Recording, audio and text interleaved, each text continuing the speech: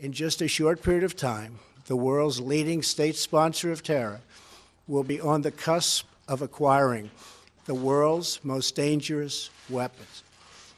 Therefore, I am announcing today that the United States will withdraw from the Iran nuclear deal. In a few moments, I will sign a presidential memorandum to begin reinstating U.S. nuclear sanctions on the Iranian regime.